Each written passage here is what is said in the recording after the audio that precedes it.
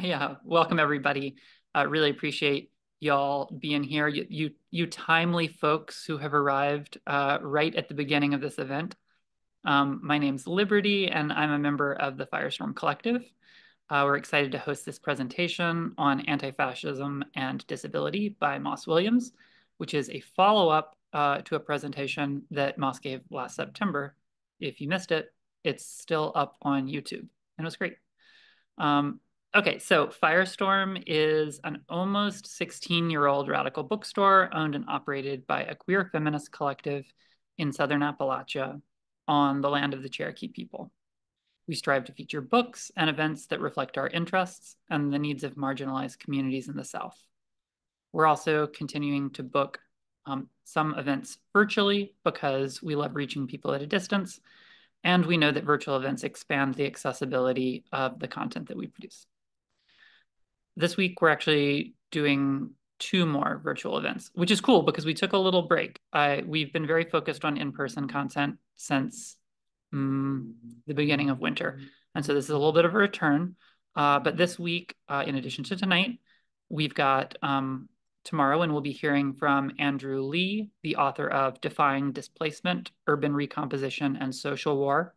That's a conversation with Vicky Osterweil on gentrification.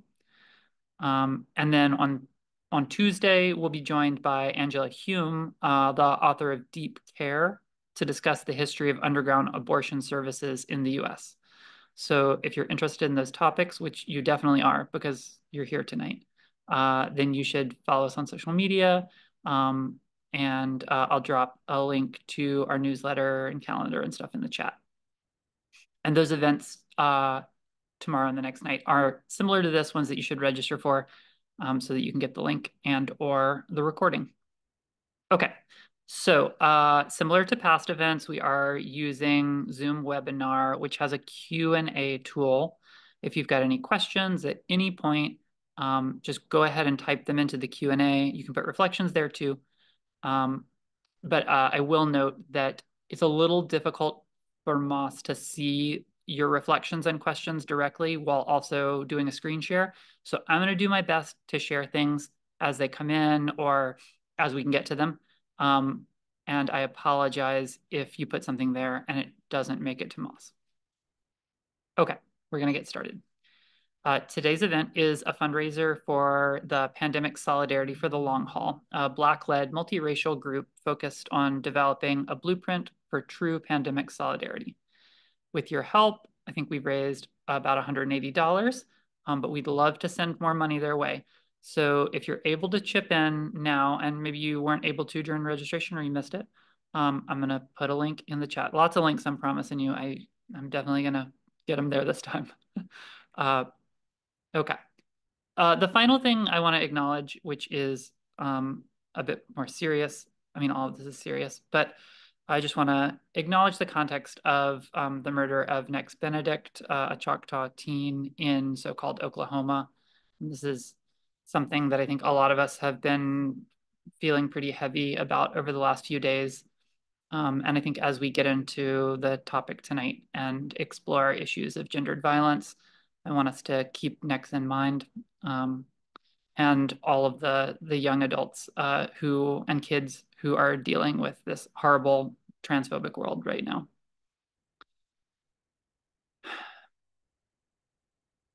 Moss is a disabled, non-binary, anti-fascist, and abolitionist organizer, writer, and artist. They've traveled all over the US and Canada doing workshops on disability, anti-fascism, philosophy, and self-defense. They've also written a soon-to-be-published essay for the Anarchism and Punk Book Project, which has several volumes. Moss, maybe you can clarify which volume your essay will be in, because I was curious. It'll be. But that's not the topic tonight. So okay. Do it at your leisure. Take it away, Moss. Really appreciate you coming back for a second conversation. Yeah, very glad to be here. Hi everyone. Yeah, let's get started.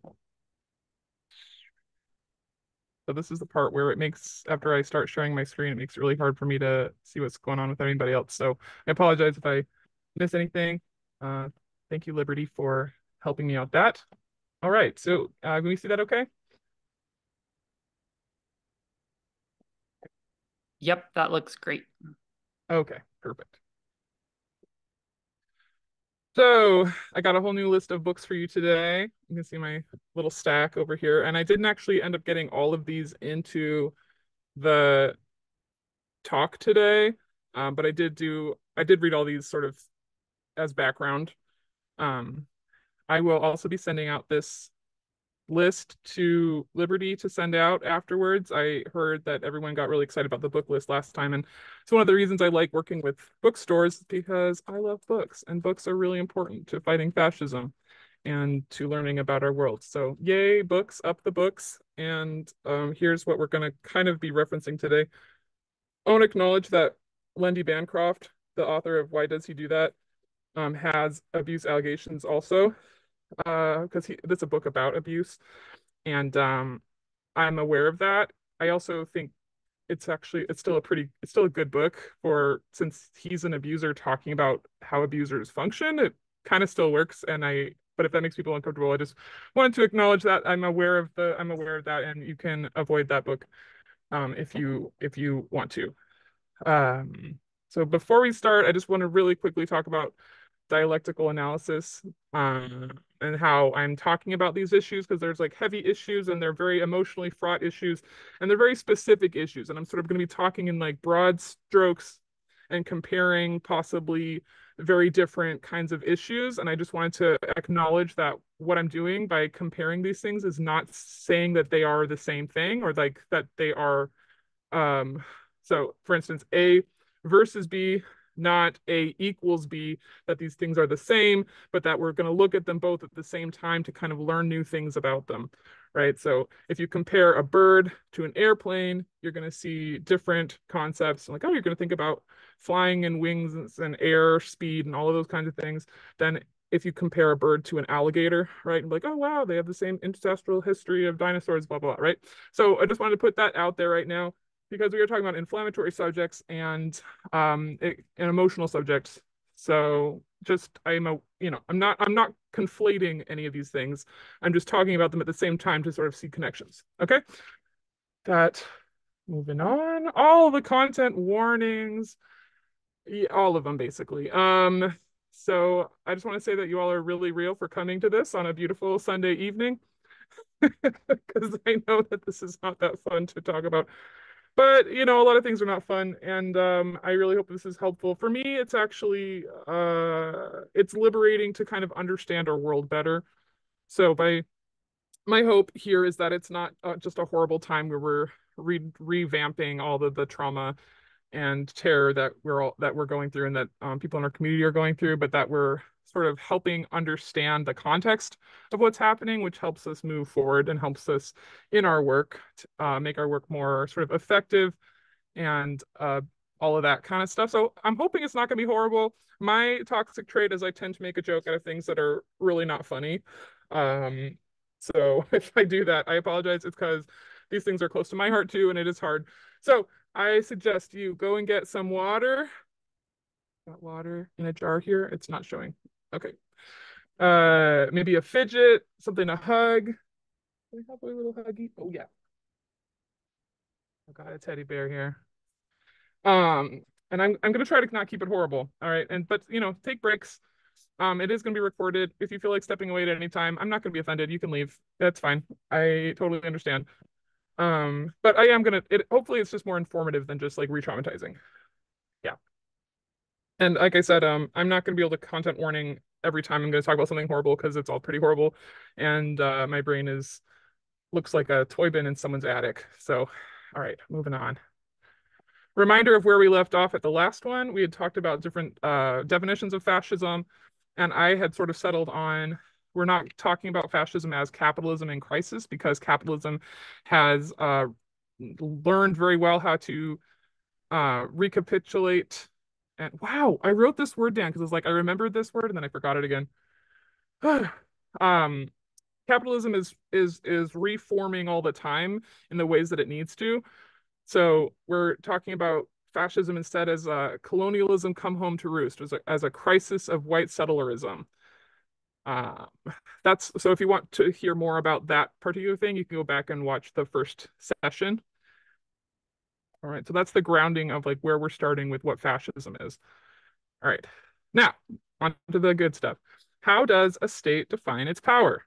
So, Encyclopedia Britannica. The state is a form of human association distinguished from other social groups by its purpose, the establishment of order and security, its methods, the law and their enforcement, its territory, the area of jurisdiction or geographic boundaries, and finally by its sovereignty.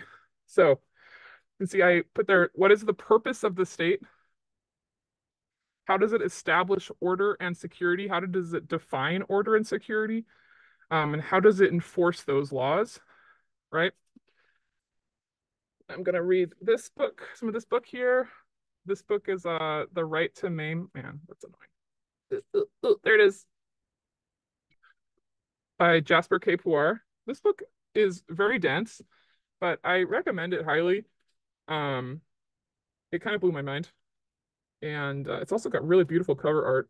I love books. Okay, so uh, to sort of make it simpler, we can define this, a state defines its power and shows its power by its right to kill and its right to maim. Okay, so just going right in, we're going to talk about what that means. So the the right to kill, the right to maim are key elements in the racializing biopolitical logic of security. Both are mobilized to make power visible on the body. Slated for death or slated for debilitation, both are forms of the racialization of individuals and populations that liberal disability rights frameworks advocating for social accommodation, acceptance, pride, and empowerment are unable to account for. So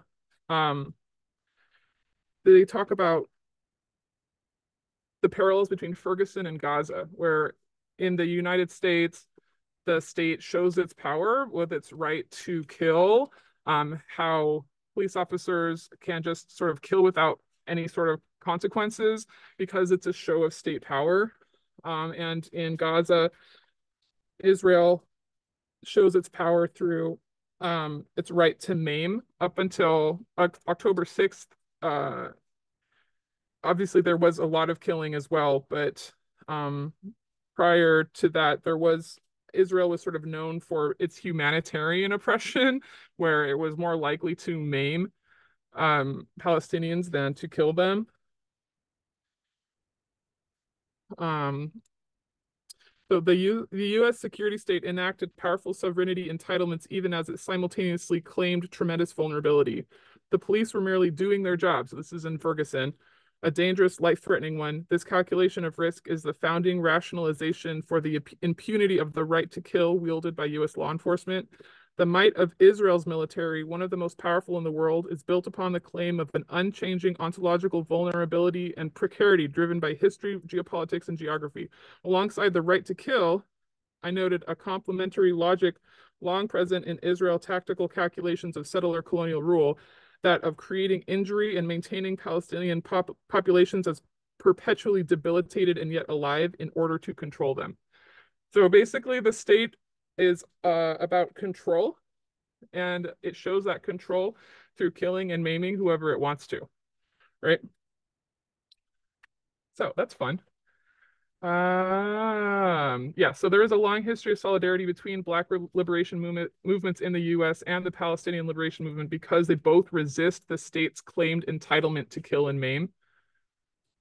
I'm gonna read another horrible. We're just jumping right into it. This is from a book called Light in Gaza, which I really highly recommend. It's from 2022, but let's see in the pile there. It's writings born of fire. It's writings by Palestinians, and there's essays and poetry, and it's really a beautiful book. But I just wanted to bring this home, maybe in the U.S. context, or people who are in the U.S. If you're not living absolutely under a white supremacist rock, then you know about the police violence in the U.S. But just to kind of show that this is a colonial rule thing, here's just a short quote from an essay by a Palestinian. Um, My father was injured in the attack and had to deal with the shrapnel of the bullet that ricocheted and hit his shoulder. For decades, especially in cold weather, he suffered from some sort of phantom pain. The whole family had to live with the trauma that our father and breadwinner was almost killed in an instant, a trauma in whose shadow we still live. So he was just driving from work in Palestine and was randomly shot at by an Israeli officer. Um, and that kind of shows that it's like, then you, with that debilitation, instead of being killed also with that debilitation, that person and everyone around that person has a very physical experience of state power kind of in their bodies. That pain is just always there as a reminder that Israel claims the right to name, right? Another example of this is Yitzhak Rabin during the first Intifada in the 90s. Um, this is a quote from Al Jazeera. Under Israel's then defense minister, Israel army commanders were instructed to break the bones of Palestinian protesters. Today, this policy has evolved to specifically target the knees and legs of Palestinian youth to disable them. And this is something that's not talked about as much as the murders, but it's a really important understanding of the full framework of how a state decides that it owns your body and therefore can do whatever it wants to that body, right? So this is all kind of contextual. So we're going to talk about disabled versus debilitated. Do we have any questions or anything so far? Should I stop and take a second? I'm still kind of warming up, but I think we're good. Okay. I think you should keep going, and maybe a good reminder to folks that you can go ahead and put questions in the Q&A. We'll definitely get to as many as possible later, and maybe we'll scoop some as we go. Okay. So disabled versus debilitated, and this is a theory that I first heard of in this book, The Right to Name. So I just want to make sure that we're giving credit where credit is due. But it makes perfect sense to me. Um, so I'm just going to read another quote from them. Disability is not a fixed state or attribute, but exists in relation to assemblages of capacity and debility. So by capacity, the author means as opposed to incapacitated, where you're no longer able to do something. Capacitation is making it so you're able to do something. The modulated across historical time, geopolitical space, institutional mandates, and discursive regimes. The globalization of disability as an identity through human rights discourses contributes to a standardization of bodily usefulness and uselessness that discounts not only the specificity of location, but also the way bodies exceed or defy identities and subjects. So,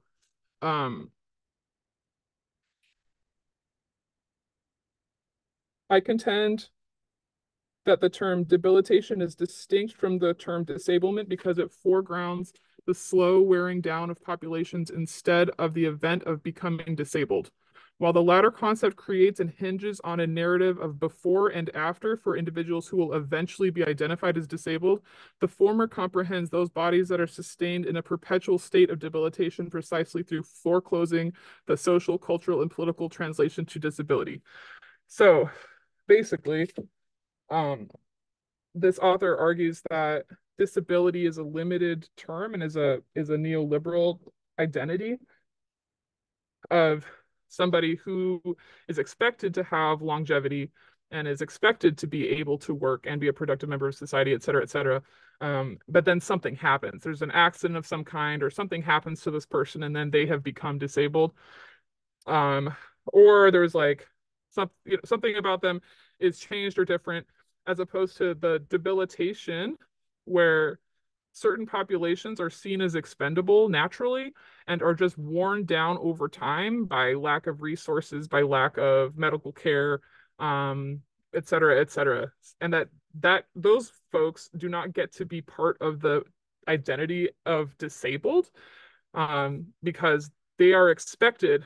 There's no expectation of their longevity, right? So that is, I think, a really interesting point. So this quote here, we will all be disabled one day if we live long enough. The disability to come is already built on an entitled hope and expectation for a certain longevity. Disability is posited as the most common identity category because we will all belong to it someday if we live long enough. But Bertland formulate, I don't know who that is. It says somewhere up here. Of slow death implies that we might not only be haunted by disability to come, but also disavowing the debility that is already here. More trenchantly, some are living the disability that does not get codified or recognized as such, not only as a true side of insufficiency, but as a mark or remainder or reminder of that which is already constituted as insufficient. So for some folks, their body is already constituted as insufficient, right? You don't get to be disabled if you were supposed to be worn down and killed by the state anyway. Okay. So this is the debilitation for capitalism's sake. Simply put, debility is profitable for capitalism. In neoliberal biomedical and biotechnological terms, the body is always debilitated in relation to its ever-expanding potentiality. This is precisely what Foucault presciently outlined in his 1978 to 79 lectures, now translated into English as The Birth of Biopolitics. Foucault writes that the theory of human capital, a breakdown of labor into capital and income that builds on the Marxian conception of labor power, is one of capital ability, where the worker himself appears as a sort of enterprise for himself. This formulation of human capital, Foucault calls an abilities machine.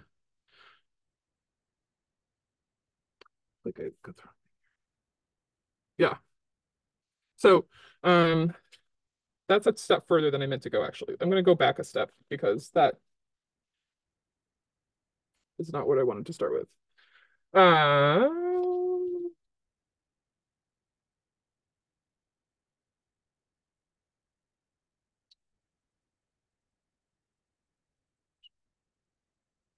Where is this quote?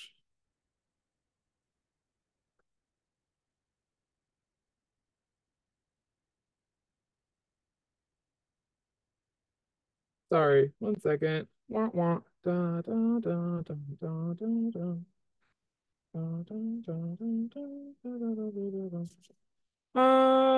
I can't find the quote, but the basically, we are seen as property of the state, and as property of the state, um, capitalism and the state has a right to our bodies as labor, to be destroyed in mind as our main function in society. And so therefore, if you're being debilitated in a way that is functional for the state or capitalism, then it doesn't count as disability, right? And it's been a whole fight to get sort of workers' protections, um, and, and or anything to see that our bodies are we actually have our bodies are our own and not the state's, and that it's not the state doesn't have an entitlement to kill or maim us as it pleases. And we're gonna bring in the feminism here. So entitlement to someone's body for their own use. Yeah, that feels like content warning, sexual assault. Yes, it does. So we're gonna take that back again to our original definition of colonialism. Um, this is from this journal, which I really, really like and people should get. It's called Lies. This is the second one in the journal. I keep holding it up and it doesn't work. A journal of materialist feminism. So, um, so the conception of state or capitalism as having a right to people's bodies who are already seen as disposable, either to uh, have violence against them to show state power, or to control those bodies in some way, or to just take for their own use as needed. And this is rooted in chattel slavery, and this is rooted in colonial violence against Native populations and Native women. So, lies. Yeah. I'm going to talk about a specific incident that is an important one, and again, with all of the content warnings, On the afternoon of December 17th, 2012, just 6 days after the beginning of Chief Spence's hunger strike, a 36-year-old First Nations woman was walking to the store in the Ontario city of Thunder Bay when two men pulled over, forced her into their truck, beat her, strangled her, and raped her while explicitly telling her Indians didn't deserve treaty rights. So this was in the middle of obviously fighting for certain treaty rights. So it is specifically by attacking, raping, and killing Indigenous women that settler societies and governments attempt to gain control of Indigenous lands. In order to combat colonial intrusions into our territories, one of the purported missions, we need to defend the native bodies that are all too often desecrated when settlers come to extract resources from Indigenous lands. So people don't really, there's a lot of talk. I think Americans, especially, or USians, are just due to our media and due to the way our society is structured, a lot more comfortable talking about physical violence than we are talking about sexual violence. And those things are both related to taking control of the body. And in a controlling society, rape is a really important tool of oppression, and that needs to be centered in a lot. And it's not, we don't like talking about it because it's horrible. But also, like, we can talk, it just seems it's not right and weird to me that we can talk about buildings being blown up and hospitals being blown up easier than we can talk about sexual violence, and how it is also a really important tool of state power and settler power. And so I'm talking about it. And I'm obviously a little bit of a wreck because of talking about it. As myself, as a survivor of sexual violence, it's important to me and it's hard to talk about. So, yes, moving right along. So this dynamic, rooted in colonial violence, is also true of other populations that are seen as needing to be under control or as expendable. So I'm going to read this quote. Violence is what makes the category of gender relevant to oh wait. It seems like a sleight of hand to allege that violence is what would eject Black women from the category of women when violence is what makes the categories of gender relevant to begin with. Black women are targets for specific kinds of violence. They are inherently rapeable or unrapeable insofar as rape of Black women is never considered rape. Their bodies are scandalous or monstrous, an obsession which has famously included the monstrous body of the Hottentot Venus. I don't know what they're talking about here. Okay, their labor should not be remunerated because it is not categorized as labor at all. Their reproduction is subject to another's whims. Their bodies can be violated as long as whoever does it owns them. Their problems are always personal, never political. Yeah. So again, with the concept of our as people's bodies, especially Black women, Indigenous women, bodies being seen as property, like slavery was not that long ago. It really wasn't. And also women being property as being owned by their husbands is very recent. And those dynamics are still very much at play whenever we're talking about bodily autonomy. The fact that certain bodies are seen as property and certain bodies are seen as higher value or lower value. And if you are in one of those groupings of people that are supposedly lower value property, then your usefulness to the state or to the capitalism or to the settlers colonialism is not necessarily in the labor that you do, but in which is in your which the state is entitled to, but also to your body as a source of resource extraction. So this is also true for individuals with disabilities, seen as like low value as far as a property. If a disabled person was property, they'd be a low value property under this like framework of people as property. Individuals with disabilities are at a significantly higher risk of sexual victimization than people without disabilities. The risk of sexual victimization among individuals with a disability was significantly higher in adult participants compared with risk in minor participants. But there's data is a thing.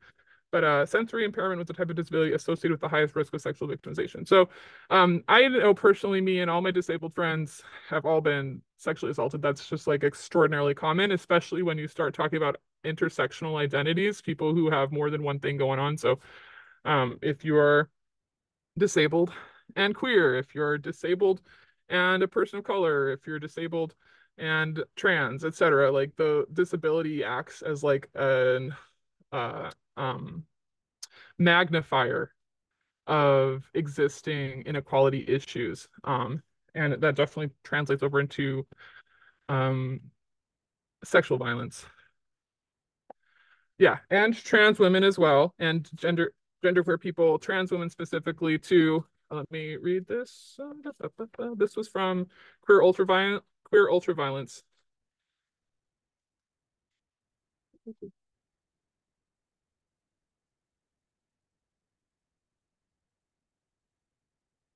As trans people, we feel corporeality forcibly pushed onto us in an attempt to render us intelligible, to use the state of our bodies to comprehend our gender and sell us more natural-looking bodies. We feel our bodies outweigh our chosen identities when we interact with others and do not pass.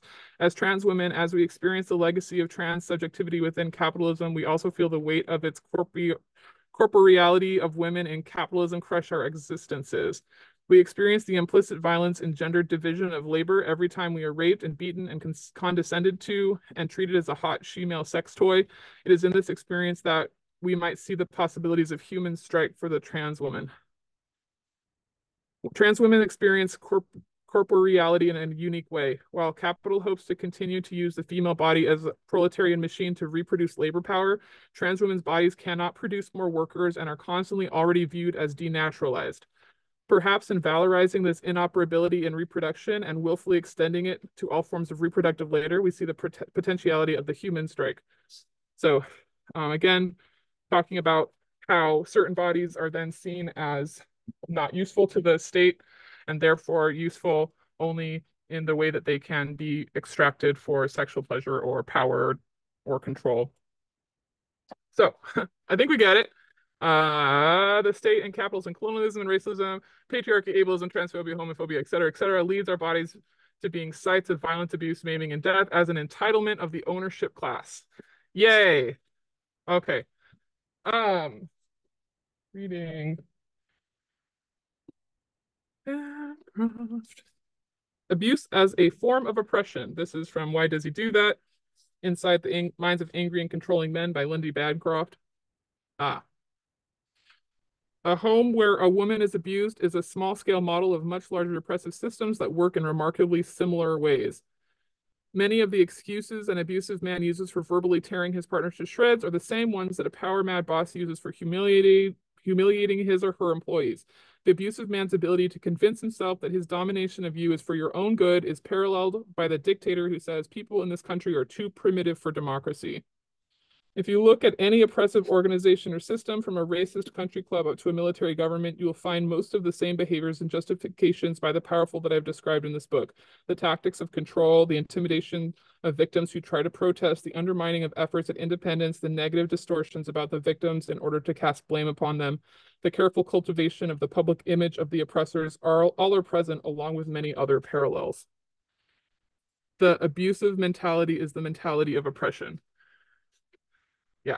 So I see a lot of kind of theory that isn't incorporating sort of the feminist and understanding of the patriarchy as to how these abusive systems and these abusive governments are functioning. And I think it's a very, very important missing piece alongside that of disability and disablement analysis. Because if you don't kind of understand abuse on an interpersonal level, I think you're going to have a lot harder of a time understanding abuse on a systemic level, because it does use so many of the same tactics, right? So, um, I have so much more to say on that, but what time is it? Yeah, I'm just burning through. I have so much more to say on that. Um, For instance, I'm going to read some more from the Lundcraft book. Abuse grows from attitudes and values, not feelings. The roots are ownership, the trunk is entitlement, and the branches are control. Yeah, I'm going to read. Abuse grows from attitudes and values, not feelings. The roots are ownership. So when the state is saying that it owns your body and can do whatever it wants with it, when the state gives the okay to non-state actors, aka little fascist vigilantes and or just pieces of shit generally, um, gives the a-okay for ownership class folks to perform violence on behalf of the state to make sure that certain populations are kept under control, right? So the trunk is entitlement, entitlement to our bodies, entitlement to our labor, um, entitlement to our land and our space and everything, basically. And then the branches are control. So that using those entitlements in order to have control techniques that include maiming, include killing, include disablement, include um, include sexual violence, include all of these, include so the control is the types of control that happen are rooted in those value systems, right? Um, so okay, so we aren't allowed to have boundaries, right? So if the state and its actors, state actors and non-state actors of state violence, have that entitlement, then we're not allowed to have boundaries against that, right? And anybody who's experienced putting up a boundary, even a gentle one, and being met with violence in response, kind of understands that dynamic. Um, so, if the powerful are entitled to our bodies, then it is an affront to the structures that create that power to say, actually, no, you don't, right? So that's been a fight kind of on multiple fronts. And there is the reformist inside the system fight, and then there is the non-reformist outside the system fight. And some issues with the reformist inside the system fight. I'm going to go back to right to maim, which I started talking about it, and then I realized I was on the wrong quote. So apologies for that. Um, yeah. The work machine and the war machine both need bodies that are preordained for injury and maiming, often targeted maiming. Capitalism, war, forced migration, settler, colonial occupation, and in the case of this chapter, US capitalist imperialism are the generators of much of the world's disability, yet contribute unruly source materials for rights discourses that propagate visibility, empowerment, identification, and pride. Much of this debilitation is caused by the by the exploitative capital and imperial structures of the global north. Claiming an empowered disability identity as a site of creative embodiment and resistance, what David Mitchell and Sharon Snyder call peripheral embodiment, is perhaps more tenable when disability is perceived or felt as the result of an unfortunate accident or a misfortune, as an exceptional circumstance for which the body impacted is in no way to blame. Far from suggesting that there is by any means a fortunate accident, I am gesturing to bodily experiences that can be capacitated through a reorganization of resources of white privilege and class and economic mobility. For others, disability is a product, not a byproduct, but a deliberate product of exploitative labor conditions, racist incarceration and policing practices, militarization, and other modes of community disenfranchisement. Lived as the ongoing marking of an already defective body, this body, Alison Kafer writes, is one whose disablement is a foregone conclusion. Disability in these cases does not present any possibility of the reorganization of privilege. Rather, it reinforces the stigma of lack of privilege.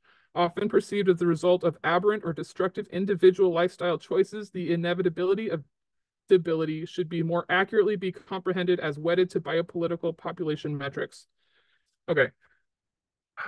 Right. So, um, the problem with disability rights discourse and sort of the rights discourse in general inside the system is it's trying to carve out more space for certain amounts of people, right? For certain people, it'll carve out space.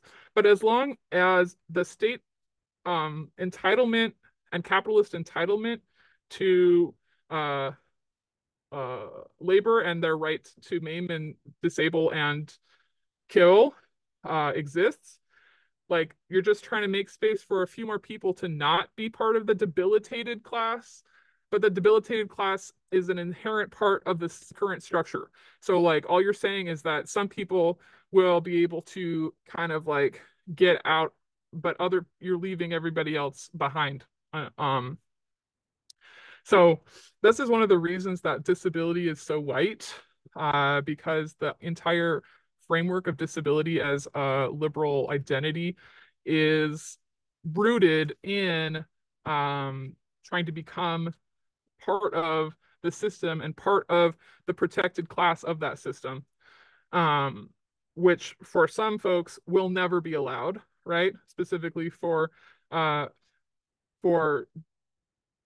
Black and brown, indigenous, genderqueer, like really genderqueer people who are not like there will always be people who will never be allowed into the rights discourse. And so that's just something to consider when we're talking about like expansion of disability rights and disability pride. It's sort of like similar. You can see what happened in the LGBTQ rights movement, where um this thing called homo nationalism started happening, where it's like the most patriotic, like white heteronormative gay couples who like wanted to get married and have and that's all, that's all fine and good, except for the fact that by doing so, want to be in the military, like letting gay people be in the military. So it's like, well, there will always be a section of queers who will never be in that place to be sort of rehabilitated by the system and will be left to die.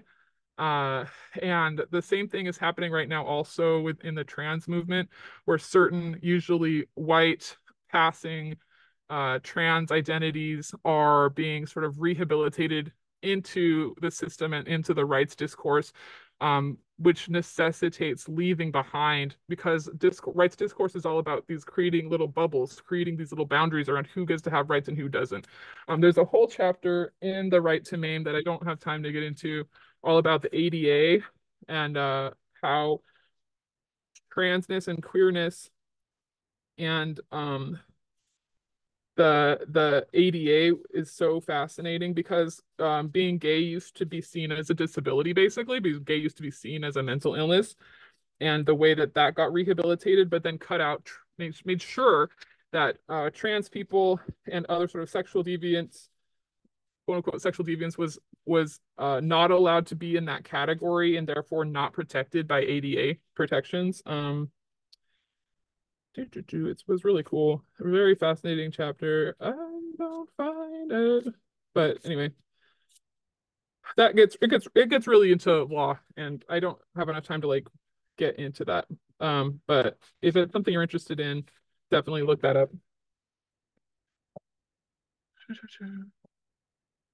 So you can sort of see the fight is on all sides. There's dynamics when it comes to bodily autonomy. Um, Again, because it's all rooted in the state's right to your body, capitalism's right to your body, the ownership class having an entitlement to your body, and however it functions in a way that is good for them, right? So abortion and medical care, again, this is a fight on women's bodily autonomy and uterus having people's bodily autonomy. Um, because the state wants our bodies for one thing, and maybe we don't want our body for that. Um, Borders, basically just kind of like the ownership class seeing us as just little production sheep to move around how they need to. Um, and how does this tie into our current situation with COVID? So, I just recycled this slide and added this at the end to kind of put it back in place, like the state's right to debilitation of owned classes, right? The state has a right to debilitate owned classes. And that's its, well, that it believes entitlement there of ownership class, right? So like in the state's view and in the ownership class's view, um, uh, people being continually debilitated and disabled and killed by being forced to work under circumstances where there's a deadly virus. Um, uh, that's they are we're disposable in that way. Like that is our job, right? If we're especially if you're already part of the debilitated class, that is our job, is to give up our bodies and our autonomy in that way in order to service the ownership class and the state and their needs, right? We're smack in the middle of this pandemic still, and you would not know it by looking at the regular media, by looking at the government statements, by looking at any of that. We just had in January and still happening right now at the end of February. We're going down a little bit, but not a lot. We're right in the middle of this COVID pandemic, and it's worse really than it was a couple of years ago because at this point, only 20% of the population is vaccinated with the booster that came out in last fall. So like this virus is a nightmare and it keeps mutating, it keeps changing. And if you don't have an updated booster, like you're basically not vaccinated. The vaccines are great at keeping you from dying, but they are not the kind of vaccine that we have for like smallpox or like measles. That the vaccine is so good that stop um, it will stop you from getting it. It'll stop you from getting really sick. Um, Basically it'll stop you from dying and it'll kind of like lessen the effects, which is super important for such a dangerous virus, right? Anything you can do to kind of like lessen the effects of it is very good. But right now, only 20% of the population, if that, are up to date on their vaccines.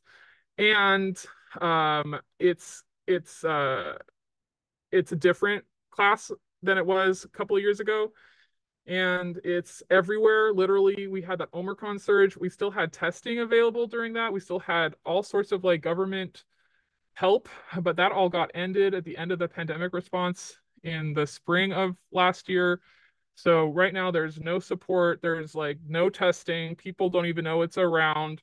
It's airborne, it's spreading everywhere. People are getting extremely sick and having no idea why. There's all of this stuff going on around like social media that's like, what is this weird new virus? Why am I sick all the time? What is happening? It's like, it's COVID, everyone. It's just still COVID because that didn't go away. And it's kind of moved more into the gut than in the lungs. Not necessarily, but man, it's a nightmare.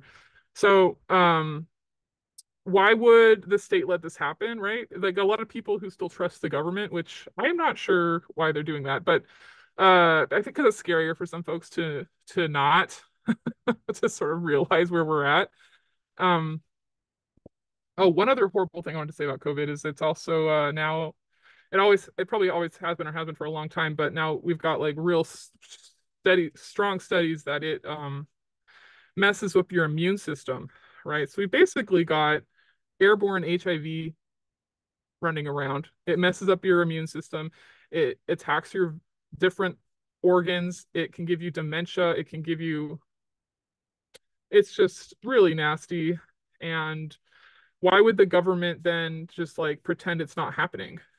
Because according to the class and the capitalist class, it's not, because they have air filtration. They still have access to high quality testing. They live in larger open spaces. You know, they have better healthcare. They have all of these things. And I just remember um tuberculosis was everywhere, but mostly only poor people died from it, right?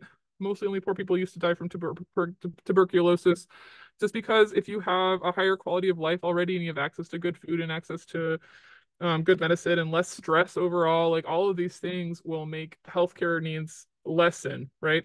So the ownership class doesn't care if the lower class dies because or gets more disabled, because that's just a show of force of what state power is, right? Us getting more disabled, having disability on our bodies, if you're especially if you're already part of what's considered the debilitated class, that's your job, is to just become a resource for the state to use up, right?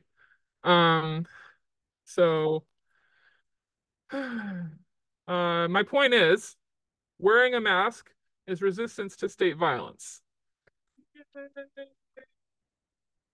Also, some people literally can't wear masks for various reasons, which makes it so much more important for community care so that the people who can't wear masks or can't get vaccinated are still protected by community care, by everyone else who can wear a mask and can vaccinate, by people.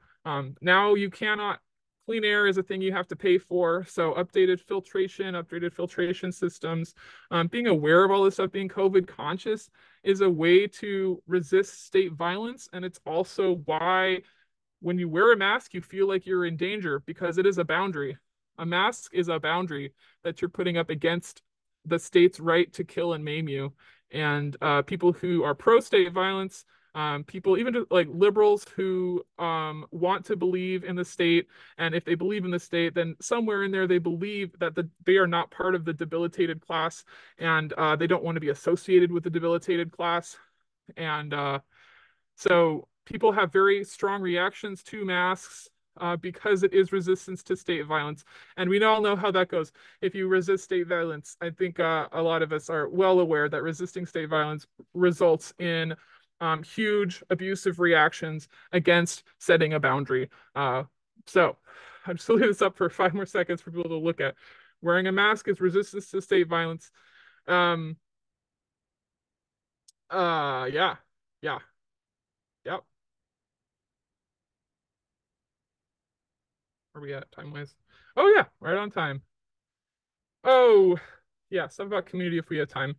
Boundaries, cults, etc. Maybe I'll just open up to questions now though, because that was kind of like the big like ta-da, like end of the presentation thing.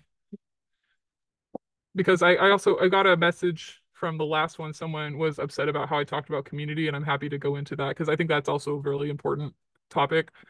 Um, and or we can also talk about how to more safely set a boundary. That's something I teach folks. Or we can talk about like culty fascist dynamics. I don't know, whatever people are interested in. Oh yeah, I forgot I had this slide too. This is also this was from the last episode or presentation. So same thing. So by underclass also means debilitated class, not the owning class, right? Okay. Is that it? That's it. And I will stop sharing. Thank you, Moss. That was really provocative. I think there's a lot of interesting things to reflect on there. And we did get a couple questions in the Q&A just poking at this distinction between disability or disablement and debilitation. And I'm gonna, if it's okay with you, I'm gonna try and say back to you what I think you were telling us, and you can correct me if I've got it wrong. My understanding was that the idea is that debilitation, unlike disablement, is something that is assumed to be normative and occurring on the bodies of individuals whom the state and the owning class view as fundamentally disposable. And so there's this sort of struggle to get things recognized as disability, but inevitably, like no matter how many experiences we pull over into the disability class, there's still populations that are excluded from that kind of like political identity and are still treated as sort of normatively like used up. Is that kind of am I getting that? Yeah, that was brilliant. That how you said it. That's exactly right. And again, Great. I'm not. This is a theory that is new to me, so I'm doing my best to kind of spread it around. But if you want to read more, very in depth, the Right to Name, this book right here is the way to go. It was kind of expensive. It was like 30 something dollars, but if this is, it's very rich and very in depth, and uh, let me Yeah, I see I it's can I from can Duke read a University little. Press. They're the best. Yeah, yep. Jasper K. Puar, Debility, Capacity, Disability. And here's another little quote. What is a non-disabled body and And is it the same as an able body? Layers of precarity and vulnerability to police brutality, reckless maiming and killing, deprivation and destruction of resources that are daily features of living for some populations must not be smoothed over by hailing these bodies as able-bodied if they do not have or claim to be a person with disability. In the words of disability studies scholar and prison abolitionist Leah Ben Moshe, it does not matter if people identify as disabled or not. Hands up, don't shoot is not a catchy slogan that emerges from or announces able-bodied populations. Rather, this common Black Lives Matter chant is a revolutionary call for redressing the debilitating logics of racial capitalism. Yeah. Does that help at all? Yeah, that's a great quote. And I maybe if it's okay with you, I'll kind of dip into another question submitted in the Q&A. And folks, please, we'd love to hear from you. So yeah, we've got an anonymous attendee who writes, I've been thinking a lot about the debilitation of our bodies via COVID, creating long-term illnesses for many, and how this has impacted, and how it also has impacts as it generates increased needs and for capitalists, profits in the marketing of pharmaceutical and medical industrial complexes. I know it's a huge topic, but if you have any reflections around what this means slash how it feels in terms of imperialist futures, no wrong answers, just big things I'm feeling through that feels meaningful to share in this conversation.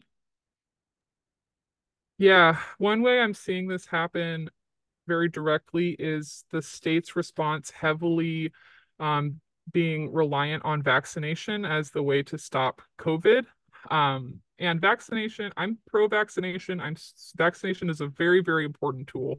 However, it is more expensive. It's harder to access oftentimes. It is especially now that the government has pulled funding, right? There's still the bridge access program until the end of this year, but vaccination can be very expensive. It's more invasive. Whenever there's a way that you can have a preventative measure that's less invasive is preferable, right? So like vaccination as the solution, why when we know that masks are cheaper, more accessible, more functional in a lot of ways. Like we want to do a layered approach, right? But the fact that the state is deciding like we're going to concentrate only on vaccination, vax and relax as our main, when we know that the vaccination for COVID doesn't stop you from getting COVID, it doesn't stop you from spreading COVID, it doesn't stop you from getting long COVID. Like we don't have, COVID is a really difficult disease and the technology is just not there yet. It's why you still have to get yearly flu shots too. There's just certain diseases, there's some that are easily preventable by vaccination, right? Like chickenpox is preventable by vaccination, measles is preventable by vaccination, smallpox is totally preventable. These things, you get the shot, you're good to go. It's a very effective, the COVID vaccination, it's just a really difficult virus. So like we should be having a layered approach. So the fact that the state is choosing to focus solely on a more expensive, harder to access, more invasive approach to stopping this, less effective approach to stopping, instead of going for these like layered education, masking, air filtration upgrades, because those things are going to be more expensive and more boundary, right? Like the buildings, people don't want to pay for getting HVAC updated. Like people, like the ownership class doesn't want to pay for that, right? Like even though we know that, so that's kind of I know that's not the only thing you said, but I've gone on a rant. But yeah, that's one example I can see of like how it's very clearly not the logics of the response are not based in science or based on what's best for these communities. It's based on what's best for the ownership class in a very short-sighted way, right? Because like but yeah, is there, yeah, was that help? Was that good? Yeah, that's great. And I love that you use the phrase vax and relax, because we actually had someone submit a comment in the Q&A and just before you even use the term, they Uh, said vax and relax is definitely a lie. I was infected Yeah. with COVID at my food service job after 4 doses of vaccine. So Yep. exactly I've a got, great illustration of what you were talking about. yep. I have long COVID after being fully vaccinated, and that's very common. It's also, you have to understand too, it's common because people who aren't vaccinated a lot of times just die. So they don't get long COVID because they died, right? So like it's not like the vaccine's not doing anything, but the idea of vax and relax that vaccines are enough for this particular situation that we're in is just not true. It's just not true, but it's less expensive for the government. Well, and it's incredibly profitable for big pharma. So Yeah. um, to take that approach. So we've got another question here, which I think is a great one. Um, this individual asks if you have any recommendations for books, essays, or videos, etc., that deal with these topics, but in simple language. Um, Maybe something kind of accessible. And noted, I'm dyslexic, so a lot of socio-political writing can be tricky for me, but I really Yeah. need/want to understand. Thanks so much for the workshop. And thanks Yeah, for the I question. definitely I think I think that popular education is super important and over sometimes neglected these days, honestly, in radical and anarchist spaces. But if you go back to like old school anarchist praxis, like the popular education and making sure things were in easy, accessible language was really important. And so I am trying to do that. A lot of it is so dense, and Mm. this is sort of a call for other anarchist teachers to sort of do that translation work. One of the book that got me into anarchism was What is Anarchism by Alexander Berkman, and because he intentionally wrote with working class folks in mind. He intentionally wrote in simple language, and that's also that's another way that disability justice is good for everybody, because if things are written in plain speak, in plain language and simple language, it makes it more accessible for everybody.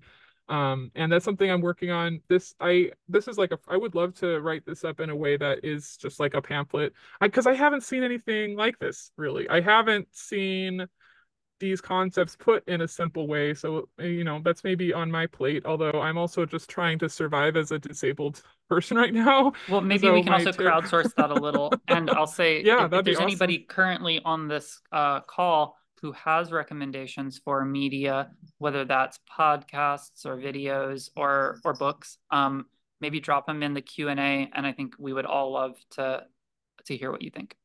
Oh yeah, A Death Panel is a good podcast. They're a little bit on the communist end for me. Mhm. But they do a great job on just on talking about, if you're interested in sort of the policy and the how the governmental policy has completely bungled the pandemic response. They're a Can you really say the great. name of the podcast one more time? Death Panel. Okay. Yeah. Well, Um I'll drop a link in the chat there for folks. I'm trying to think. Anything by Leah, Lakshmi, Piepzna-Samarasinha. They're an amazing writer, and they do a great job. I'm sure they have more essays. I would check with anybody who's related, who works with the Disability Visibility Project. Alice Hmm. Wong is also an extremely good essay writer. Um, and I'm like looking at my bookshelf to see like what else I can recommend. Um, yeah, Well, there's not enough. Not enough. let's put a pin in that, and maybe we'll get a couple more uh, suggestions. I see we've got one or two more Q&A questions coming in, but I want to circle back to the community question. And I Mhm. think that this question originates with a comment you made back in September, where you described community as neutral. Um, Right. and the commenter was, I guess, concerned that that might minimize the value in the struggle to build communities of resistance and I I support. I laughed because you are so nice about it. Concerned, they called me disgusting. They said that my view was disgusting. And I love that I'm talking about boundaries right now, because they felt the need to I didn't put my, I don't have my like email or anything accessible here because I don't have the capacity to manage that kind of stuff, but they reached out to Firestorm to make sure that I got the message that they thought my comments on community were disgusting. So I do want to talk about that. It kind of derailed me a little bit when I got that message, so I don't know if that was their point, but let me clarify what I meant. So I was saying I compared community to violence in that it's a semantic discussion a lot of the time, that the word community means so many different things to so many different people. It has very expansive definitions, it has very defined definitions. The same with the word violence. It has very expansive definitions. It has a very specific definitions. People, depending on the context, it has different meanings. Like English is not great at these concepts in general. Like violence is just, it's hard to define as a concept. So when one person's talking, you can get into arguments about these concepts that are simply stuck into the semantic stage. You're not even talking about anything actual actionable, right? So like that's what I mean when I say community and violence are similar in that way. Um, and so like the term itself is neutral because a community can be something very negative. I study fascism, right? Like fascism is super communal, like very community oriented folks in the KKK, right? Um, and also like violence is again, it's like one of those things. It's like, how are you defining violence? Are you talking about poverty? Are you talking about intimidation? Are you talking about actual being beaten or killed? I saw one action. This was like back in like 2016 or something, where a whole lot of people gathered around somebody's house and just stood there silently, and there was no like physical attacks, there was nothing like that, but the person whose house it was described it as incredibly violent. Like they so like to them the sort of just threat of violence counts as violence. And so when I talk about community, I'm going to move back over to community. When I talk about community being neutral, I mean that what is the context? Who are you talking about? It can be extremely negative, especially as an autistic person. We tend to be very prone to getting in very dangerous situations on due to the idea of community or needing community. Cults, MLMs, all sorts of like abusive situations where the promise of community or connection can lead you to very bad, dark places where you're being taken advantage of. And so, like, I've ended up in those situations previously, right? When someone, and this happens on the left all the time, right? Because there's a lot of people who are vulnerable in lots of different ways, who are looking for community, who are desperate for social connection, and someone promises them a pre-made community. Join our community. That can have all that's can be very negative. That can be very bad, right? Um, so that and I personally feel also sort of as a black on black anarchist too that the focus on these community gatherings, this like needing to build this sort of beloved community. It's a very sort of Christian ideal um of is not real for a lot of people. There's folks who can easily plug in and find a lot of friends and groups, but also tons of energy is wasted, in my personal opinion, on trying to make giant group dynamics function. Like if you've got groups of like hundreds of people, that's like more of a socialist take on things. I'm more into like groups of 4 or 5, somewhere between ideally 3 to 8 people is your group size. You can get so much done. You can create so much change with just a very small group of friends. And so I try, instead of talking about community, which is very bulbous, I talk about friends. Like you just need to make some friends. In a group of 100 people, I'll maybe get along with and really like and really make friends with maybe one person. And if that's your bar, instead of being like, I'm going to jump into this community and have all the social that I need, have all of the support that I need. Yay, I found this like community based on this identity or this goal, like then and you're expecting to just be able to walk into a pre-made community and have all of those needs met, that can lead to so much heartbreak and so much terribleness. So instead you just need to build your own network, right? There are networks that exist, right? But you're not ever going to know everyone in there. You're not going to like everybody in there. If every group of 100 people, maybe pick one or two people that you really want to put your energy into, right? And then over time, you can build a network of friends and connections, right? And I think that's a healthier way to talk about it than talking about kind of community, because I've way too often heard how this multi-level marketing campaign saved my life. I, it so that's what I meant. And I think especially for neurodivergent people, it can be a real trap. And there are a lot of people who are abusive in leftist spaces, because there are so many people there who are so desperate for connection and love. And so just my neurodivergent friends, my vulnerable friends, just be aware of that, please. And just put the bar at having a couple friends instead of having a full supportive community, because for most people that doesn't really exist unless you put a lot of time and effort into building it. So that's what I meant. Appreciate the clarification. Some heavy stuff. Um, so we did have somebody weigh in here to share a social media account that they think is a great resource, which I'm not familiar with, but maybe you are. It's Imani Barbaran. Oh, hell yeah. Um, Yeah, I talked well, about her a lot. Crutches and Spice in the last episode. I have a huge crush on her. But yeah, she is amazing. Definitely thank you for mentioning her. She's probably one of our best messengers. awesome. And I'll see if I can find, or if anybody else is able to find an actual URL there. We can drop that in the chat. Then also, someone chimed in to share some information. I think there was a quote you were reading. Um, uh, let's see, regarding the so-called Hottentot Venus mentioned earlier. Oh yeah. Sarah Bartman was an indigenous South African who was exhibited in the 19th century as a hypersexualized sideshow attraction while alive and after death in Europe by Europeans. It's Oh, not an anarchist foolish. analysis, but there's Foolish. a decent radio documentary with transcript here.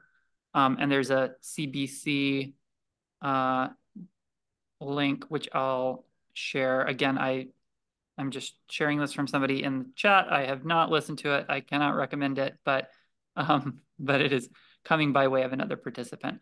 In case the podcast is not viewable in the US, look for the podcast Stuff the British Stole, season Oh, 2, yes. called Not Your Venus. So folks Yes, can I check have that heard out. that. It was really good. Thank you for that. Yeah, and I was in the middle of a paragraph and it was kind of taken out of context, so I sort of skipped over it. But yeah, very important. Thank you. And the same helpful participant also shared another a resource for folks who said, I have difficulty with reading and just started reading Body Horror, Capitalism, Fear, Misogyny, Jokes Ooh, by Anne Elizabeth Moore. It's written as a personal slash political essay, so I'm finding it very accessible. There's a COVID updated version published 2023, but it was originally from 2017.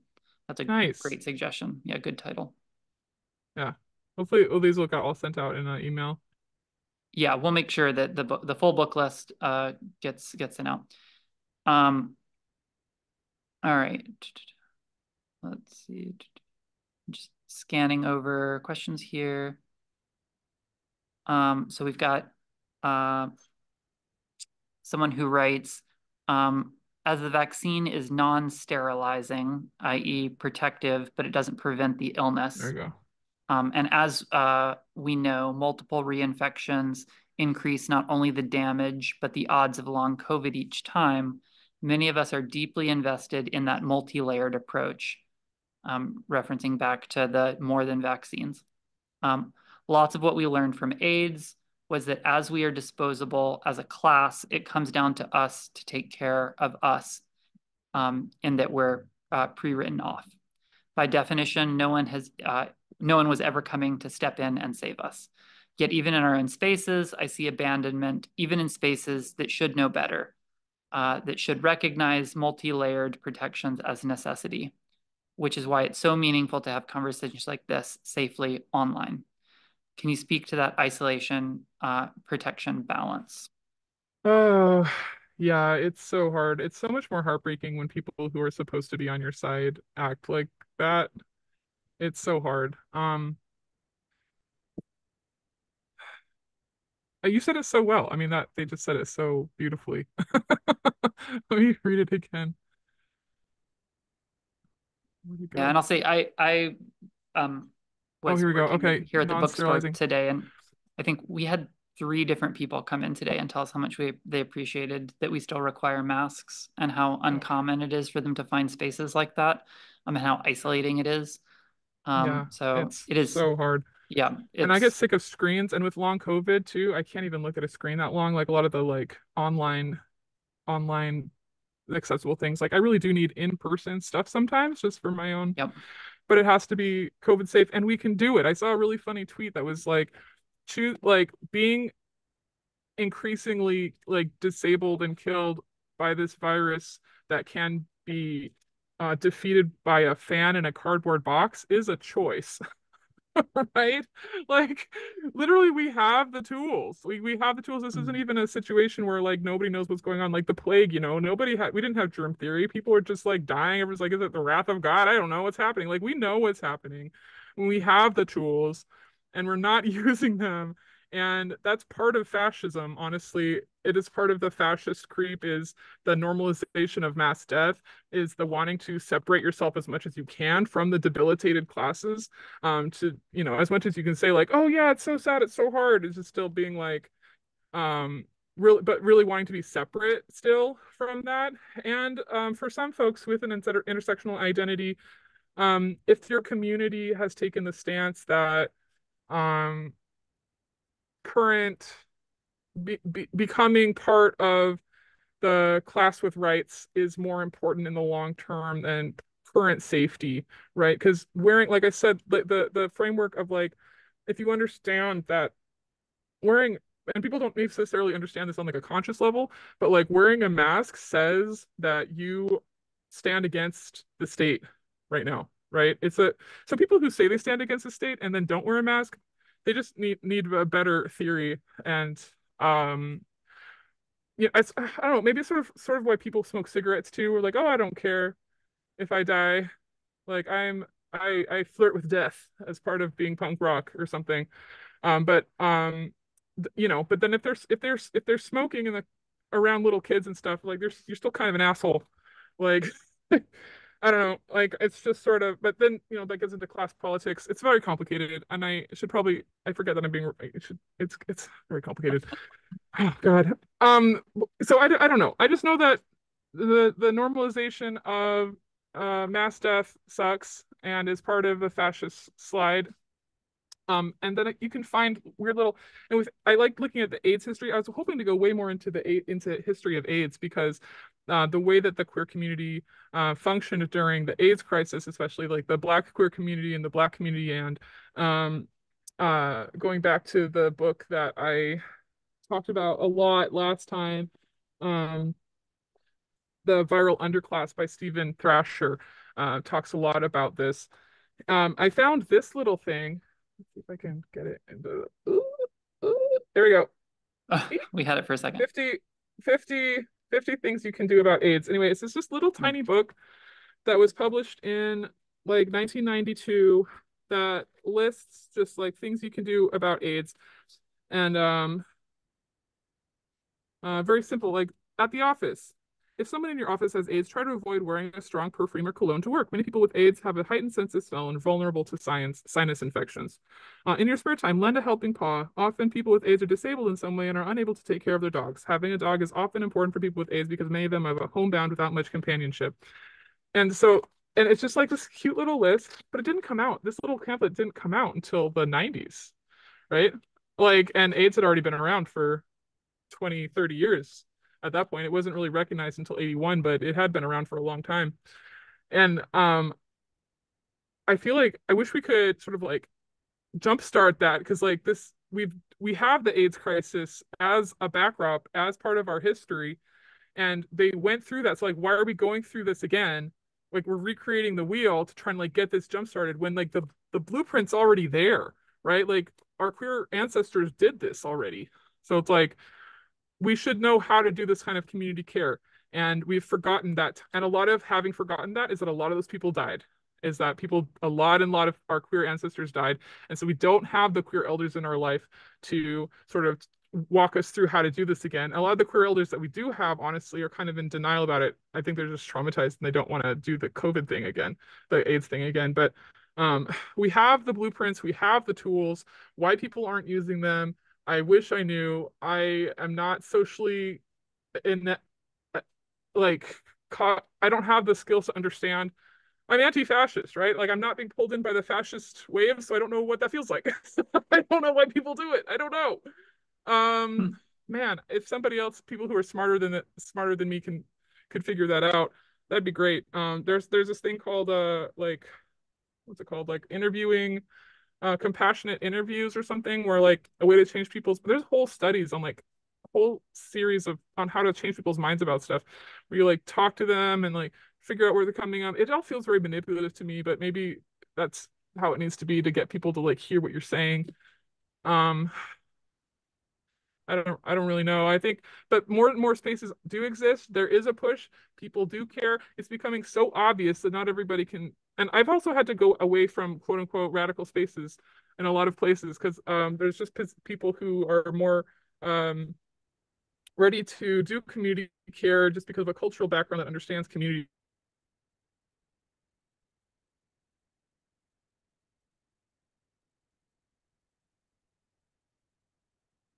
Moss, we may have lost you.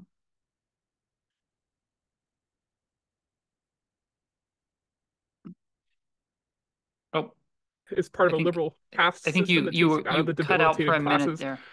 Yeah. Oh, I did. Oh, okay. Well, That anyway, I or was just I starting to rant, did. so that's fine. I think we're coming up on a good end point. So Yeah. whoever's having technical difficulties, whether it's me or you, perhaps we can close it out here. It's been a real pleasure having you back to talk again. And as before, you've introduced a lot of ideas that are new and exciting for me, and I'm sure other folks who joined in tonight. So thank you so much for doing that work and putting it together for us.